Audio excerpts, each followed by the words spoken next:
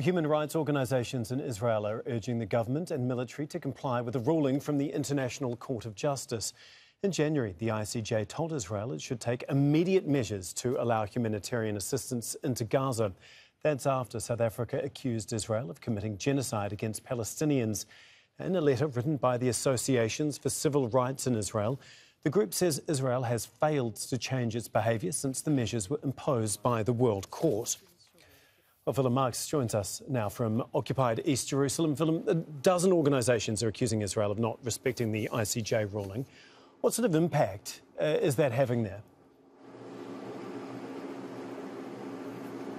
Well, so far we've not had a response from the Israeli government to this letter. Of course, this is one of the first public instances, Tom, where organisations inside Israel have very publicly called out the Israeli authorities for that failure to comply with those provisional measures ruled on by the ICJ. They are significant in the sense that they are quite specific about what the Israeli government is required to do and also how they're required to report back to the ICJ. Don't forget, politicians here, following those rulings, were very dismissive of the court. Clearly, though, this is an area where civil society in Israel feels very strongly about this. They're calling on the international community to apply more pressure to Israel in order for authorities here to comply. OK. Thank you so much, Willem Marx there for us in occupied East Jerusalem. Well, for more on this, we are joined now by Shalev, who is the Executive Director of Physicians for Human Rights Israel. He joins us from Tel Aviv. Thank you very much for your time here on Al Jazeera. Now, your organisation is one of the signatories to condemn Israel's behaviour in Gaza. What specifically have you seen over the last month or so that has prompted you to speak out like this? Since the ICJ ruling, we are seeing total disregard by the Israeli government of the provisional measures that it ruled that are supposed to be in effect since January 26th in all the different, the four different measures that the ICJ decided on.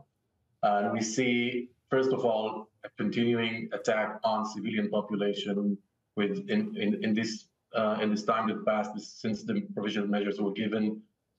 We see almost 4,000 Gazans that were killed by Israeli indiscriminate bombings. We see an attack on medical facilities.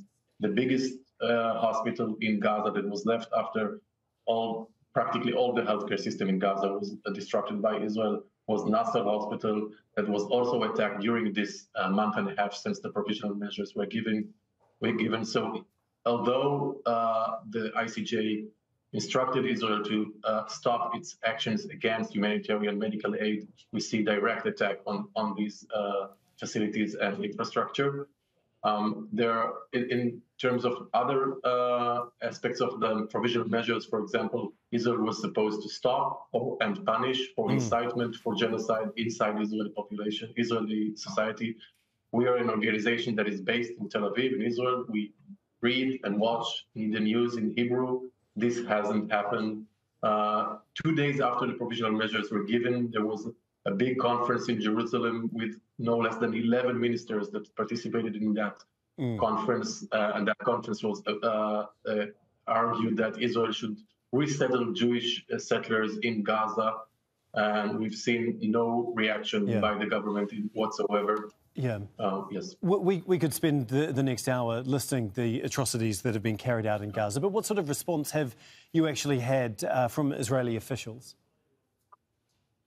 We have none, unfortunately. We also we're sending letters, and we're preparing maybe a petition to the High Court to force the Israeli government and the Israeli military to change its policy towards the civilians in Gaza and to allow humanitarian aid. It is important to say that it's not just a kind of a human thing to do for Israel. It's its obligation according to international humanitarian law as the occupying power of the Gaza Strip.